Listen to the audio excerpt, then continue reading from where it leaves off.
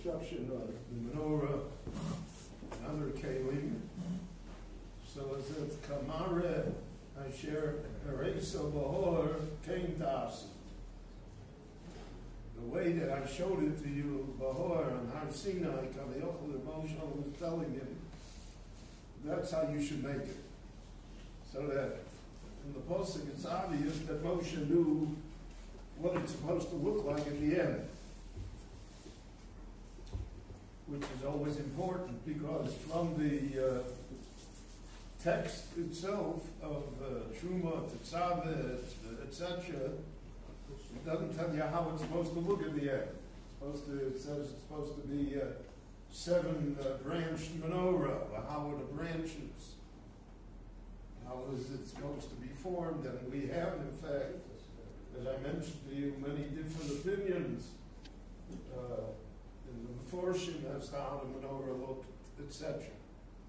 So there's a concept, Kamari Asher Eretz Bahor, that on Har Sinai Moshe saw things.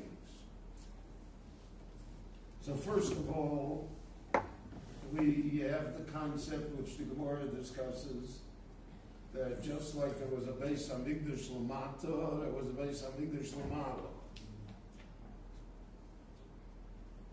What does that mean?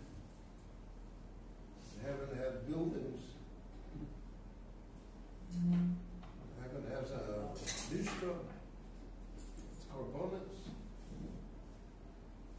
So all the Meforshim agree that it was to be understood in a spiritual sense. In other words, in Bashamayim, Moshe understood what each and every one of the Kelim represented, what it accomplished, its effect in the universe.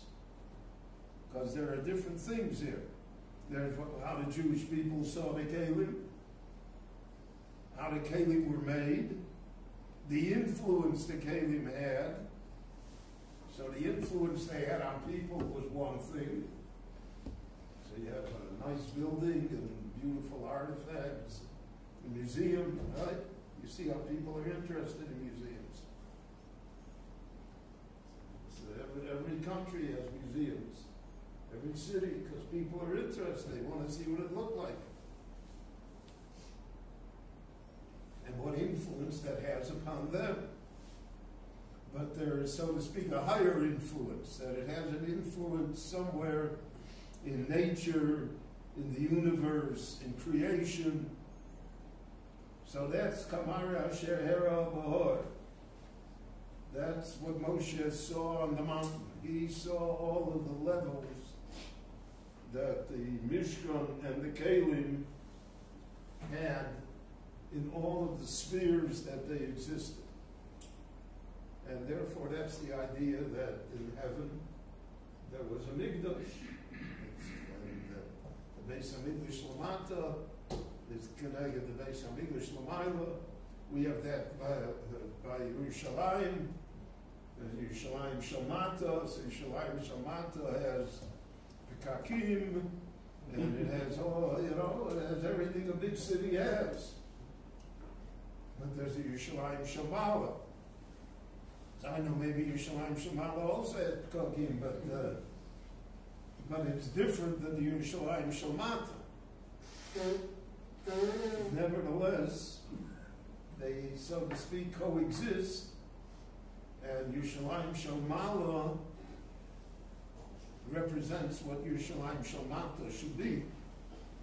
Its influence, its spiritual significance, what it creates for the world, etc. Now, Kamari Ashehero Sobahor, the Gemara says, also is the basis for what we call Halacha L'Moshe Sinai. There are many things in Halacha, many things in the Torah for which we have no source. The Gemara always asks, Eicham Ksiv, where is it written? So most of the time, the Gemara comes up with Psukim. It shows us what the Gimel Midos Shator, the Dreshes Bahem, how in the Pasuk the Halacha is reflected. and then it's dependent upon human logic, which opinion we'll adopt, how we see it. And there are different shittas. Even we say Rabbi Shmuel is 13 midos, but there are other Tanoim that had different midos. But somehow it wasn't a pasuk. Somehow, ksiveh. It was written somewhere.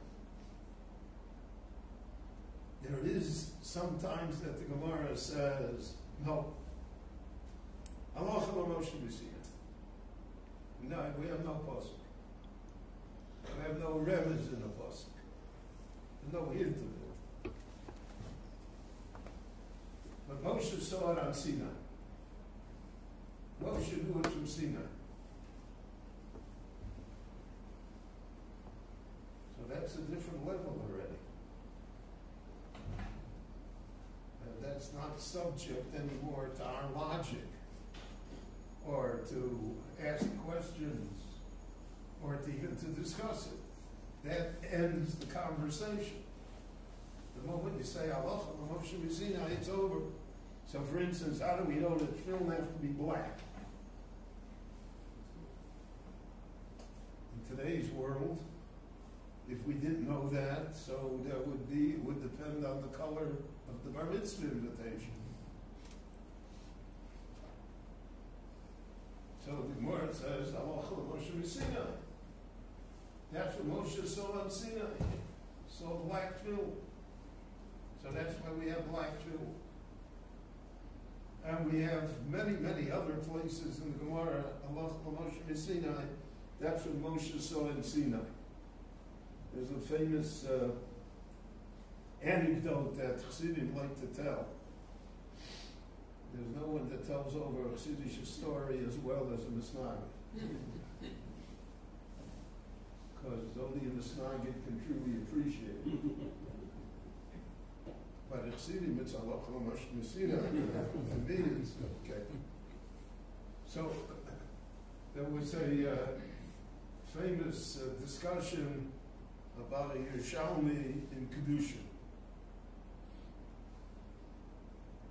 And there were many opinions as to what the pshat was. So the Misnagdim wanted to tease the Chassidim. So they asked Reb Zusha of Arnipol. So Reb Zusha played that he was an Amoritz, he was, they called him the holy fool, the Elikanar. Levi Eshkol called his foreign minister here the Klugernar. So, in any event, they asked him, shot in this year in Shalmi, what it is, what to do. And he answered them. So then they went back to the Gaon to film it, and they said, we asked Zusha, and this is what he said. What do you say? So he said, Zusha's gerecht. He's right. That's what the Yerushalmi means. That's the Yerushalmi. But the Gaon allegedly said, but Mohani, to me it's a wonder, how did Reb Zusha know it? How does he know that Yerushalmi? How does he know the Pshat? So they went back to Reb Zusha, and they said, we went to the Gaon. Undoubtedly it's all a fictitious story, but it's nevertheless. They went back to Reb Zusha and they said, we asked the Gaon and we told the Gaon what you said, and the Gaon said, you're right. But he said, how could Reb Zusha know this? Reb Zusha did Kalamda. So Reb Zusha allegedly said, go tell the Gaon, I knew it from where the Yerushalmi knew it. So there is such a concept. There's a halacha Moshe Messina, and the halacha Moshe Messina is irrefutable. But sometimes the Gemara says something different. Like the Gemara Bava Kama, the famous Gemara in Ketz and Areva, says Hilchus HaGemirah. So the usual translation by the Rabbi in the yeshivas is Halacha L'Moshe Sinai. Hilchus HaGemirah, this is the halacha that they learned. And again, no kashas on it. But the Meforshei HaGemara don't accept that. Because if the Gemara says Halacha L'Moshe Sinai, they mean Halacha L'Moshe Sinai. If they say Hilchus HaGemirah law, then they say Hilchus HaGemirah law. Why didn't they say, if they're synonymous, then why didn't they say Halacha L'Moshe Sinai? Because just as you have to be careful, inordinately careful with any language in Mikra, Chumash, Tanakh, they're not just words, it's not just grammar. So you have to be inordinately careful in the Mishnah and the Gemara also. They're very careful in what they say. And that's why you always have in the Gemara, Amar so-and-so, the Tema and others said, it was somebody else that said it. Who do they care that said it? We're talking what the halach is. You have to be careful who said it. How did he say it?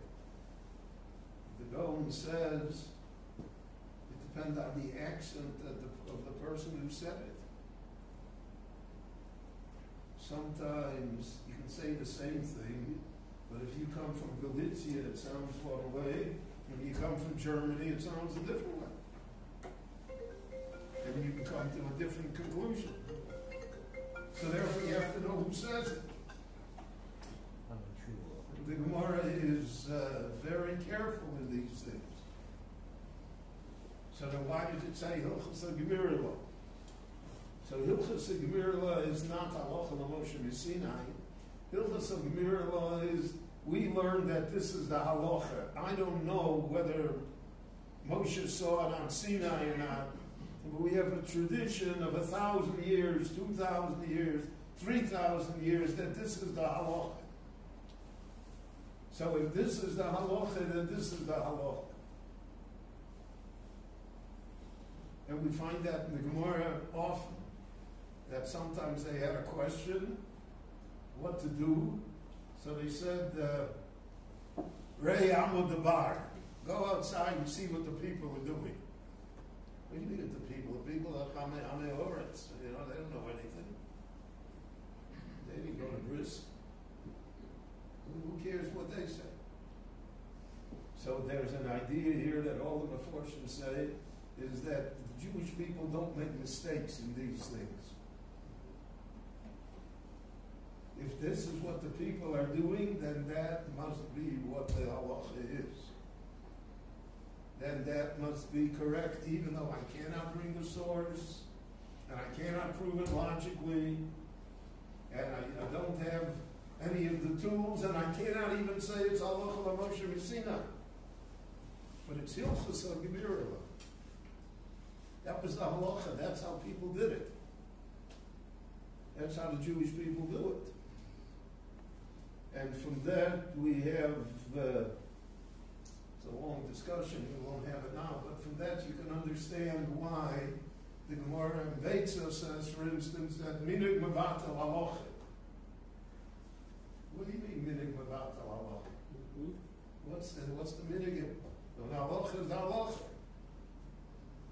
Rabbi Tam says, Osios, Osios minig Gehenim. The same letters spell Gehenim. What do you mean minig? There are a lot of minhagim that are betos, that are mistaken minhagim. You see that in the Achonim, how they try to correct it. But nevertheless, the concept remains. If the people are doing it, then somehow you cannot say that it's wrong, it's outside the veil, it's not what the Torah wanted. So all of that stems from the pasuk that we have in this week's parsha, Kamara Sheheros just what I showed you, Kain Tasu.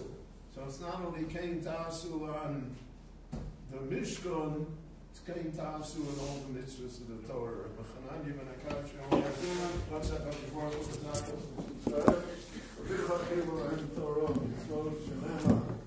I don't know if I